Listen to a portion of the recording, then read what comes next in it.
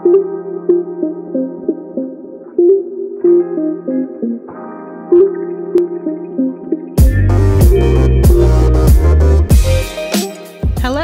and welcome to episode 2 of Read, Return, Repeat, a Read ICT podcast. I'm your host, Sara McNeil, adult programming librarian for the Wichita Public Library. In today's episode, we will explore Category 2, Own Voices. For those of you that aren't aware, Own Voices was a term coined in 2015 by Corinne Duvie on Twitter. Corinne used the hashtag Own Voices to promote diverse books written by diverse authors, highlighting the need for authenticity and inclusion. In today's episode, I will be speaking with local activist and literary champion Prisca Barnes. Prisca is the founder and CEO of Storytime Village, a children's literacy nonprofit. Prisca has served as a leader in the community for many years and continues to bring awareness and advocacy to Wichita. Prisca, thank you for joining us today and welcome to the show. Hi, Prisca. It's good to see you. Hello. Thank you for having me today. Thank you. Listeners, we're joined with Prisca Barnes. As I mentioned in the intro, she has been a leader in the community for many years. She served on the Wichita Library Board for a few years. She's also served for the African American Museum of Kansas? Well, that was many years ago. I was the executive director there. Right. There you are. So she's had her hands in lots of different organizations to promote diversity and inclusion in Wichita. Prisca, I've got a few questions for you today. And so we'll just jump right in and start with question 1, okay? Sure. So the name Prisca Barnes is synonymous with reading here in Wichita. Who or what helped you develop your love of reading? Well, my parents gave me that foundation. We had our own home library, and before there was Google, we had those lovely encyclopedias and all sorts of books that we could go to in our home to research and to learn more about the world. But my mother, who is a retired kindergarten teacher, she was adamant about those bedtime stories. Mm-hmm. And we had bedtime stories every night before she tucked us into bed. And then because she was a teacher, our summers were filled with really great moments at the library. We would go to the public library and spend hours there, and we would check out every type of book that we could imagine, even cookbooks, and come back and explore at home and making those recipes. So I had a really rich, literacy environment. It was encouraged in the home, and that's what fuels me today.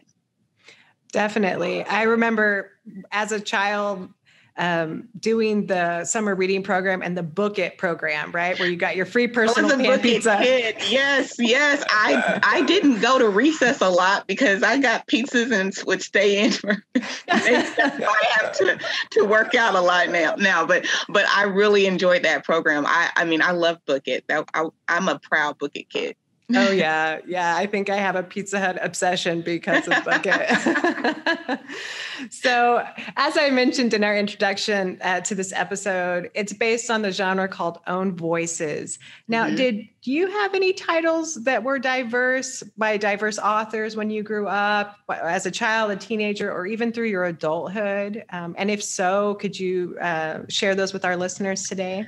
So, I even asked my mother, I was going back through, memories about, the types of books that we were reading when I was a child. And I could not remember. That's why I had to ask my mom. I could not remember a lot of titles that had diverse characters.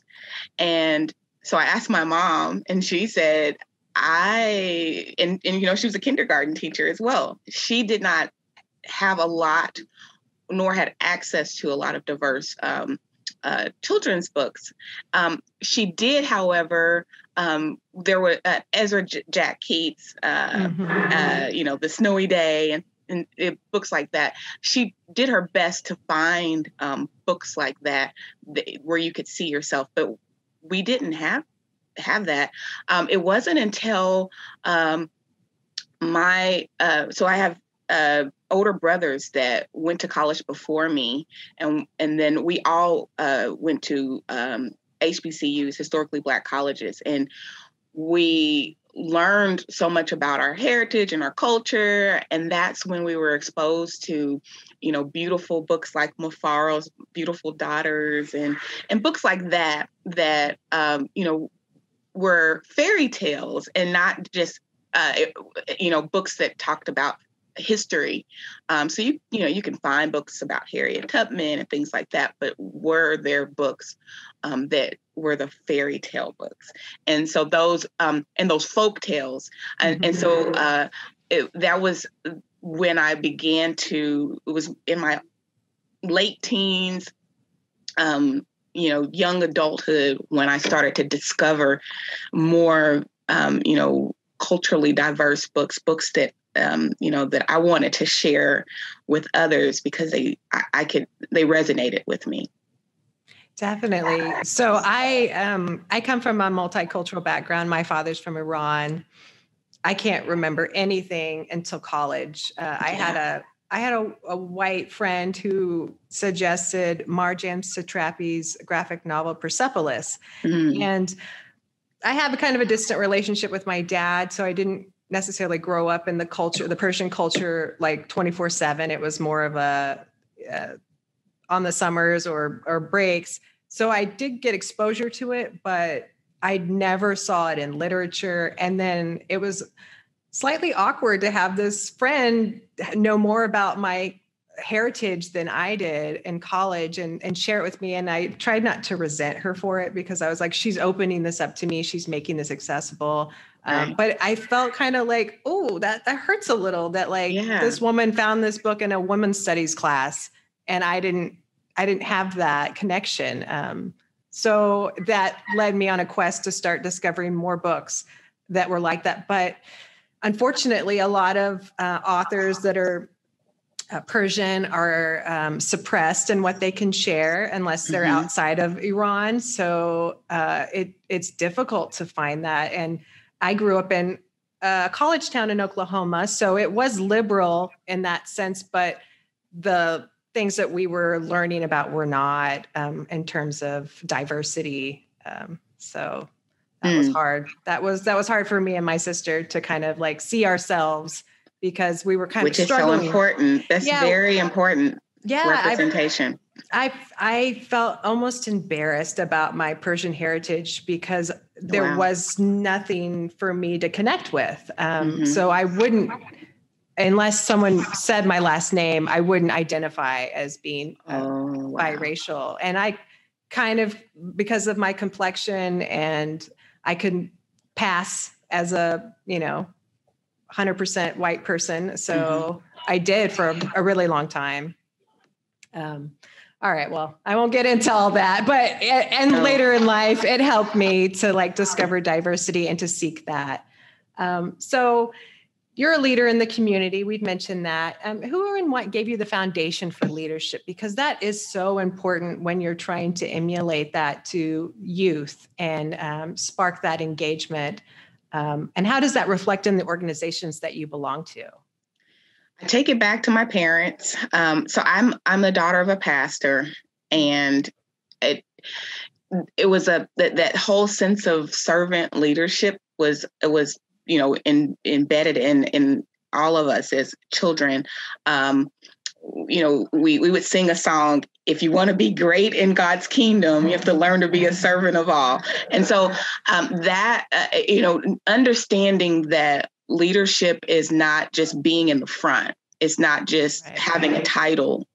It is, doing the work that is guiding people to, a goal and to, and so, because, I had that upbringing and that, that was a principle that was taught. I serve in a lot of organizations, and sometimes it kind of can be a little overwhelming, because when you serve a lot, and it pulls at you, it takes a lot from you. But it is truly worth it in the end, I do believe. But I think that's what pushed me to start the nonprofit. I saw that there was a need, a challenge after, publishing the children's book. I saw that there was a need, because I, started to research and see where, the disparities. And, I truly wholeheartedly believe that if I know that there's a problem and I don't do anything to try to solve it, I couldn't sleep at night, knowing that I could be working or doing something in the realm of literacy, but I'm not focusing on the issues that are, a part of the, that are challenging our community. I had to start the nonprofit so that I could, make that difference. And that just goes right back to, what I learned as a child, doing that being that servant, being that, having that community mindset. And then that led to leading in I guess the field that I'm in. But it was not setting out to say I'm going to be a leader. I'm going to stand out. But I believe those principles, I guess, lead to leadership and making you stand out, even sometimes when you don't really want to. Yeah, definitely. When our parents or the caregivers or the people that are in our community model something for us, and we see them being successful with that, it makes us want to achieve that too, or help spread that, promote that. So you did mention that you've written a book, and that spurred reflections for you to create a nonprofit. If I were to jump into my library time machine and travel back to 2005 when you wrote that book, what was the catalyst for you and your brother to write a children's book? This is going to be a broken record. I'm not going to say my parents this time, but I'm going to say family. And I come from a really big family. So my mom is the second oldest of 10 children. And then my dad is one of 6 brothers, and then they had a sister. So I have this huge family. And on my mother's side, we always gather for Christmas and other holidays. But for Christmas, growing up, we would always exchange gifts. And we, as young people, we didn't, we weren't going to go out and buy gifts for everyone. What could we give? And my brother and I decided we were going to write a children's book and give that to our cousins as a gift for Christmas. And, well, I was in college at the time, and and I'm a perfectionist too. So that Christmas gift never happened. Better late than never. but it really, my brother, being the persistent brother he is, he never let that die. The entire time I was in college, he was like, when are you going to be finished? When are you going to finish? We're going to finish this book. And after I graduated, because I took my own, time and pace, after I graduated, we actually finished the book and we published in 2005. That was 2 years after I graduated. But,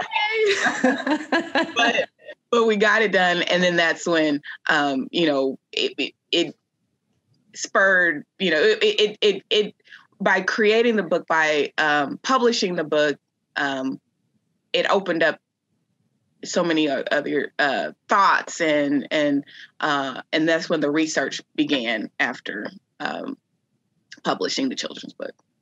That's wonderful. That's wonderful. Well, that's such an endearing story. I have a sibling that's similar to your brother who's always encouraging me to write whatever story comes up. I have a 10-year-old and she's like, you need to write your birth story. You need to do it before you forget. And it's like she's 10 and I still haven't written it because whatever. But yeah, no, I understand that. Well, I'm so glad that you did start off with that first book. Definitely. I'm glad too. I'm glad he pushed me. I really, I wasn't that excited about it. And he had to push and keep pushing, but I'm glad he did. Yeah. Well, hey, we're going to take a quick break. When we come back, we'll be talking about the advantages and challenges of creating an Own Voices book.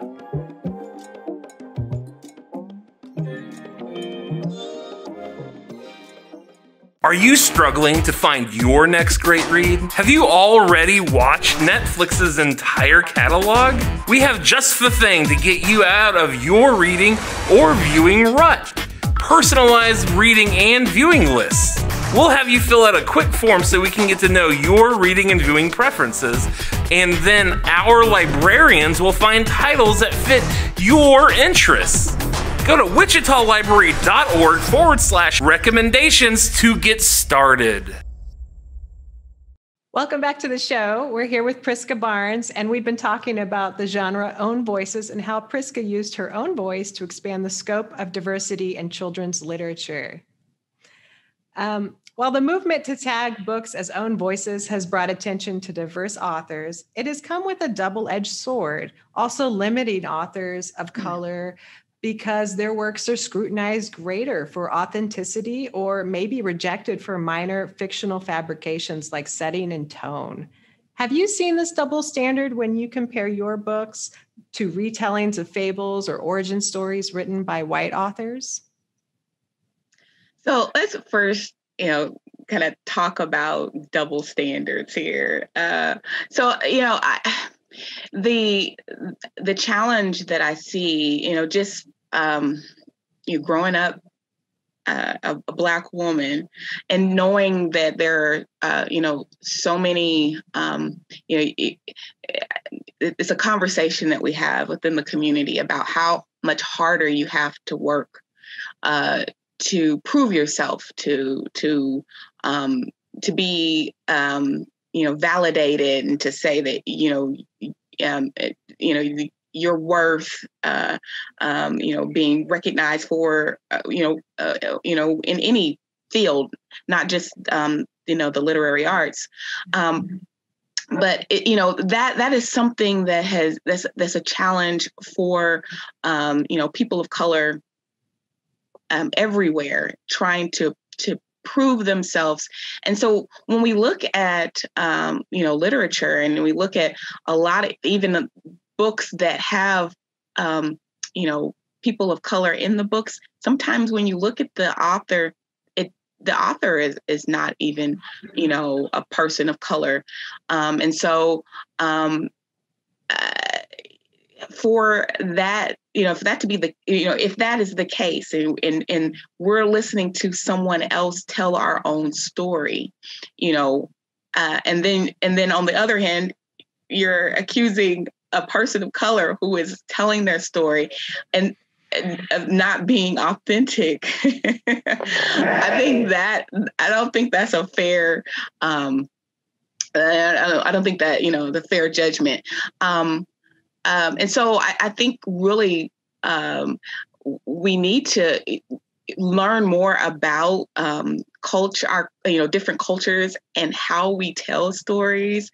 When you look at, folk tales and things of that nature, they're not going to be, factual in every way. They will lead you to a fact, but it is the expression of the culture that's telling that story, and they tell it in a colorful way, in a way that expresses who they are as a people. And for someone to make a judgment to say, this is not this shouldn't be on the shelves because it is it's not factual, or you've taken the liberty to be more expressive than we believe you should. That challenges me. That is something that is something that we should really be concerned about and fight for and say, we want to hear stories from people in their own voices, and we want to hear them in the way that they would express themselves within their own communities. Definitely. Yeah. Two picture books come to mind. Tommy DePaula, who recently passed away, he did the Stregonona series, but he also did retellings of Native American stories. And one that I absolutely love is The Legend of the Bluebonnet. And it's about this story of this little girl who basically sacrifices her only worldly possession to save her community. So it's a beautiful story. And just makes me tear up every time I read it, but it does feel awkward that he's retelling the story and that even though he's creating a wider audience, it may not be as authentic as it could be. Or The Raven, which recently the Wichita Art Museum had the Raven exhibit. And so that was someone from that community creating art to tell that origin story. And obviously origin stories go through different phases where they can be reinterpreted or they're slightly different, but it does make a bigger impact, I feel, if it's someone from that community telling that story because they have history there. Yes. I know it's just hard. We want diverse voices. We want to have people sharing those, but we also kind of crave authenticity because otherwise, I can write a story about anyone and then, it's not as impactful, but yeah. Okay. Well, so you have now authored and co-authored 3 children's books. For many aspiring authors, publishing a book can be a daunting endeavor. What challenges did you face and what route did you take to get your books in the hands of children and their caregivers? Our path to publishing our first children's book was through a self-publishing avenue. And I really respect the self-publishing world right now and the direction that, authors are going in today, taking, the literary world by storm by publishing their own books themselves and not waiting on that long, daunting process. And,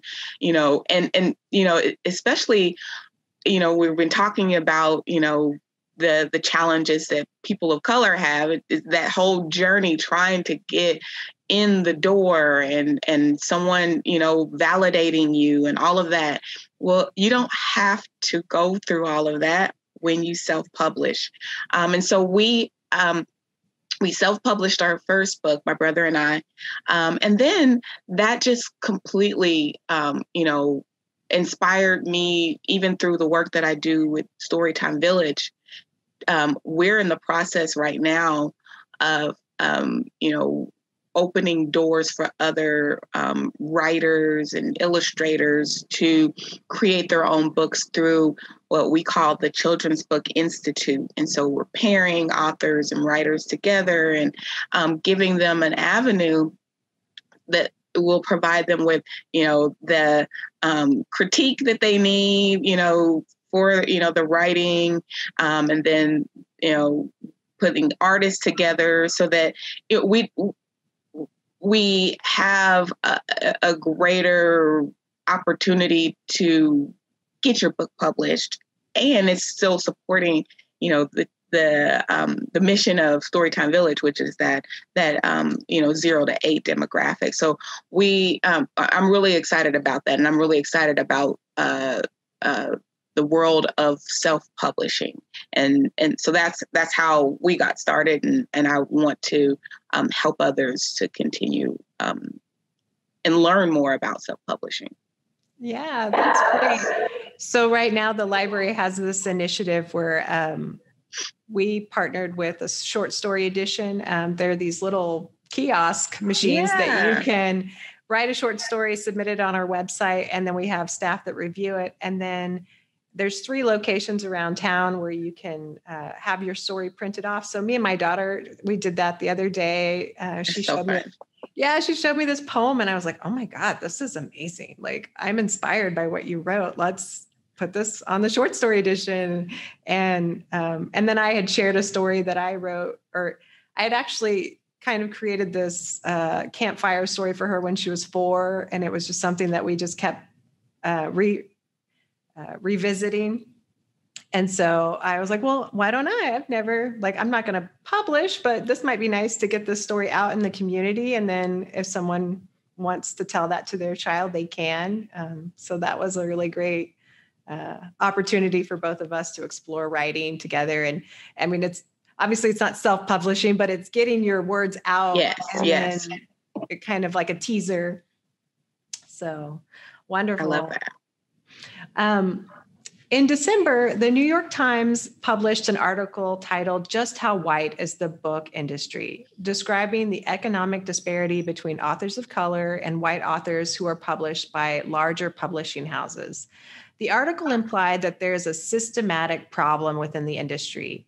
And in 2019, there was a movement on social media where authors would use the hashtag #PublishingPaidMe and disclose what they were being offered for book deals, with tactically to bring awareness to the issue.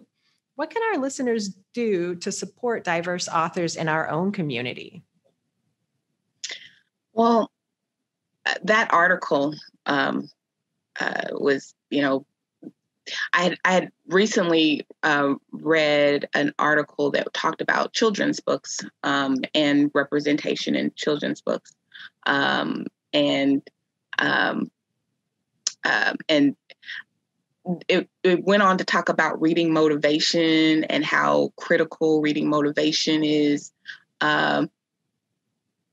to support, reading achievement.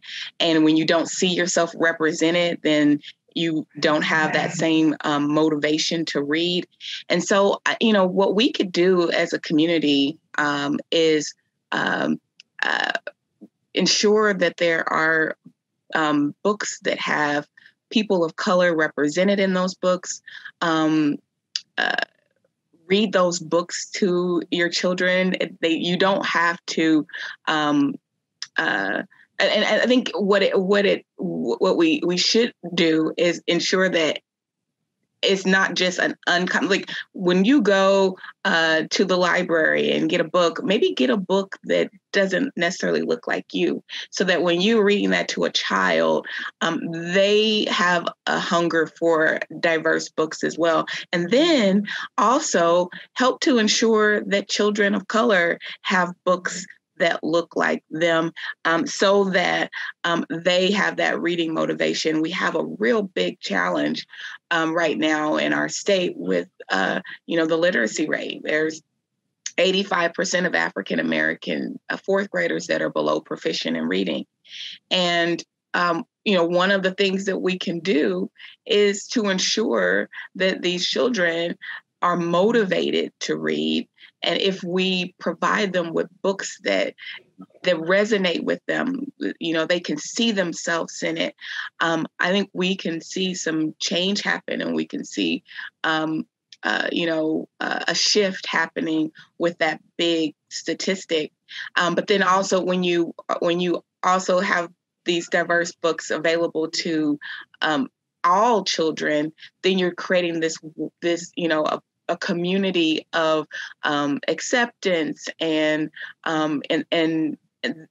knowing, that we should all of our voices should be heard. And so you're grooming and creating a community that is, has a greater love and acceptance for everyone. So I think that's one of the things that we can do, is just really look at, look at the books that we're consuming, maybe add some different titles, and search out books, with diverse characters, and ensure that they get in the hands of the children that need them most. Yeah. And for our listeners that need help with that, they can, the library offers services where you can have recommendations from the different librarians. So children's librarians, our teen service librarian, even our adult librarians can compile lists and make reading recommendations. So That's so awesome. it doesn't have to be a daunting task. Yes.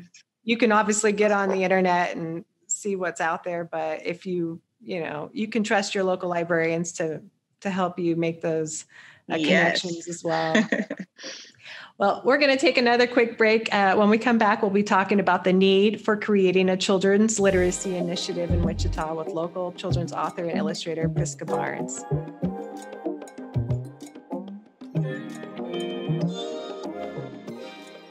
Have you heard about our short story dispensers? We have 3 in Wichita for you to enjoy. One at Reverie Roasters, Hunter Health Clinic, and Obla Library at Wichita State.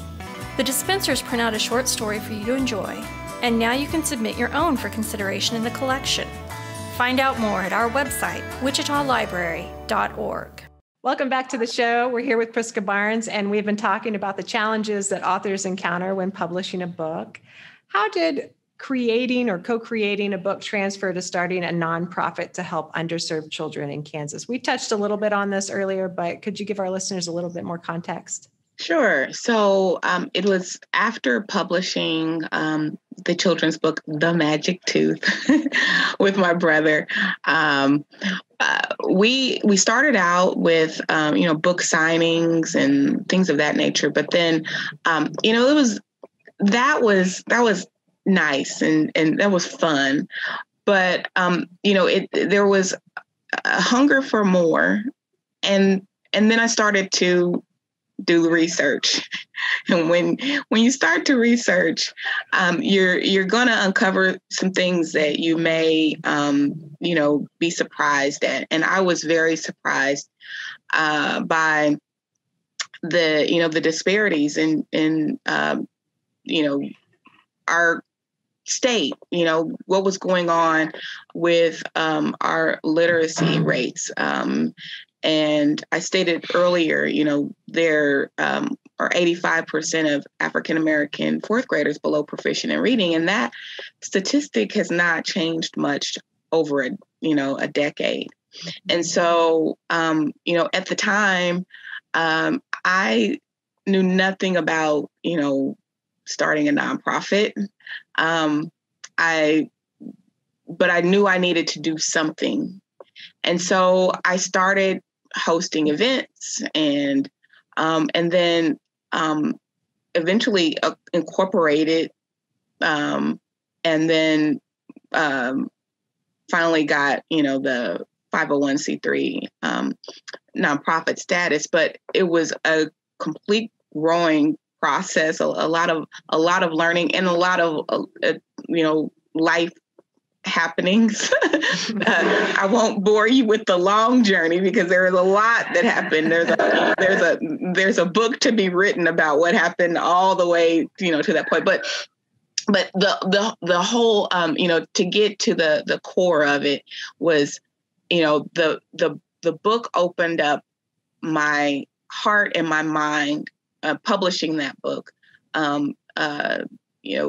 opened up this new an opportunity to do what I've been groomed as a child to do, to serve at a greater level, and to see how I could make a difference in changing this or being a part of the solution for this big issue that I saw facing our children. And I just could not just have a children's book and not do something to impact, children that were, struggling. So that's how the book was the beginning of a nonprofit. That's great. So you had touched a little bit on like the mentorship that you have with your organization, with authors and children, illustrators. You also have a reading camp called LEAP, which helps promote diverse books by diverse authors. Can you tell our listeners about the program and the impacts that it's had on the participants involved? Oh my gosh, that camp is so much fun. So the camp is what I call a boot camp for young writers. And we have we open up our camp to we do a lot of our recruitment at a lot of the Title I schools in the community, and so we're looking for these hungry young excited writers to join us in this 4-week camp where they learn how to write, illustrate, and publish and sell their own books. So that's important. they go through the process of all of we have a curriculum that teaches them how to write their book. And then we use the illustration even in that process of that storytelling. So, we want them to be able to express themselves through the illustrations. And then we work with Mennonite Press, which is, an area printing company. And we have a big book signing, and they invite their families and friends to come, and we celebrate them. And they are what we call the youngest, authors in our community, and we make a big deal out of it because we want them to understand the importance of telling your own story. We want them to understand that, we were talking earlier about, that article in the New York Times, and they were talking about how authors are not always paid properly and all of that. Well, we're not giving them a salary or anything of that nature, but we want them to know their worth. And so they, receive the proceeds from their book sales, so they are, empowered by creating this, this work of art, and then they are encouraged by the opportunity to make a little money on from the sale of their book. And so that's the carrot at the end, to get them to go through the process and go through the process in such a quick fashion. But they learn so much, and they I'm so impressed every year with the young people that go through the program and come out with such growth. They start out, they may not know a lot about what we're going to share with them, but they come out even better readers because they go through, a lot of training, even when it comes to reading, and they come out better writers. They come out with a better sense of self. And, so it really is exciting to see in that short amount of time how much growth happens with those young people. Definitely. That's so valuable to validate these children and their voices, and then encourage them in the summertime when there's this reading slump, or when people don't necessarily want to be engaged mentally like that, children especially. You keep forcing them to, cultivate that. And then I'm sure that carries on in the fall when they go back to school. It's like they're ready to go. They're ready to, they're energized.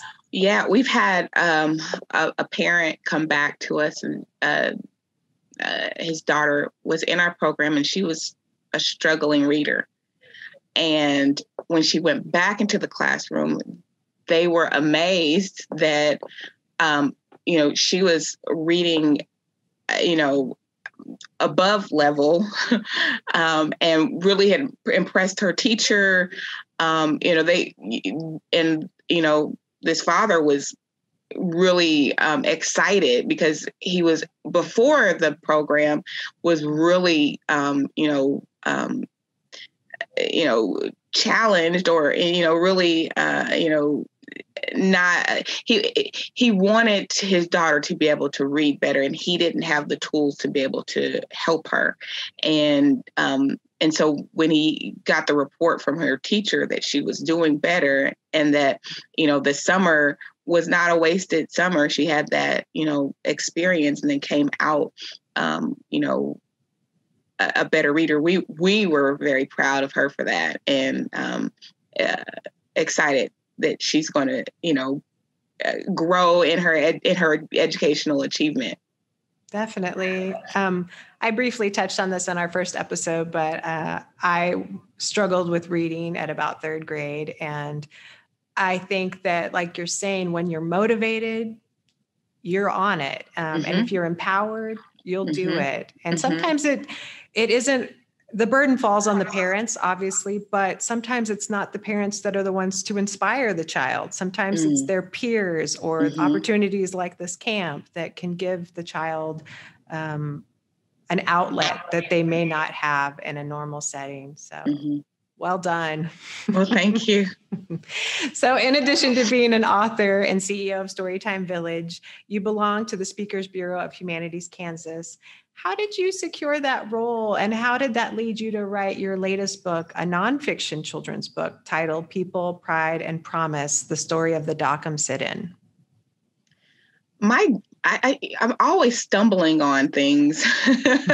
Things are just happening. Well, I started out as the youth advisor for the NAACP, which is the same youth council that conducted the Dockum sit-in 1958. And so, serving in that capacity, I was working with young people. They would come into the program, and I was shocked that they knew nothing about the Dockum sit-in. And like, you are about to be a part of this historic youth council, and you don't know about the Dockum sit-in. And then it wasn't just those young people. You talk to young people throughout the community, many, or probably not many at all, know much. And then when you talk to adults, a lot of people, are not that informed. And so, I said, well, what can I do? Always trying to find a solution here to, not only impact the young people in the youth council, but to educate a wider community. And I worked with Humanities Kansas to create a project. It was the People, Pride, and Promise project that had a documentary. So we had a documentary that we created that could reach a younger demographic. And we even included young people in the creation of it. And so they were a part of the documentary itself. And then we created a traveling exhibition that traveled to libraries throughout the state. We were in the Wichita Public Library, and other libraries throughout, all the way to Kansas City and beyond. So we had the exhibition, and then the last part of the project was the children's book. And the reason for creating the children's book was, how do we, if we can get this into the hands of our, readers, young readers, then they'll know the story. They'll be able to share the story. We can keep passing it on and keep passing it on. And so that it was, to me, an immersive experience of, you have the exhibit, you can walk through it. You have the documentary, gives you a little bit more insight into it. And then you have the book that you can read over and over again. And it helps you to, to share the story. And so in the midst of that, then the Speakers Bureau opportunity presented itself to even expand the project further. And so I have been traveling. I actually just was in, oh goodness, now I'm forgetting the little small town I was in. It'll come to me. But I've been to so many small towns in Kansas and sharing the story of the Dockum sit-in, and it's amazing. I mean, I love, I'm mostly in libraries, and sitting and talking with people. And I give my presentation, but then I open the floor up for dialogue, and oh my goodness, we have some great dialogue. But that Speakers Bureau is an extension. That Speakers Bureau. Or me being on the Speakers Bureau is an extension of the project, and just to have an opportunity to continue spreading the awareness about the Dockum sit-in. And we're if we keep at this pace, we're going to cover all of Kansas. I recently checked out the documentary and watched it with my daughter, and she was just like, I can't even conceptualize like that being a reality. And my husband grew up in Derby, and he had never heard of it. Back when I used to work at the Angelo branch, we had Miss Jean, Council Burton. She had come and done a story time, and she read the story of Ruby Bridges, and my daughter's name was Ruby. So that was like so impactful for her to hear about this other little girl named Ruby, and the obstacles that she faced just to go to school. And so I'm trying to not strategically introduce these themes to her, but I want them to be present so she can see that there's been a struggle. And it wasn't that long ago that, folks here in Wichita didn't have the same amenities or rights. And, we just have to keep fighting for those. We can't become complacent. Well, I want to thank Prisca. That concludes our questions and interview for this portion of the episode. Thank you, Prisca, for making time to join us today. Thank you for having me. Today, we're joined by 3 librarians who will share their recommendations for noteworthy books that fit Category 2 Own Voices. My name is Jenny Durham, and I'm a library assistant in the Adult Programming Department here at the Advanced Learning Library. My recommendation for an Own Voices title is Cemetery Boys by Aidan Thomas. In this young adult novel, Yadriel, a Latinx transgender male, yearns for his very traditional family to accept his true gender. That is, his family of brujas and brujos, which in English roughly translates to witch, although that is an oversimplification.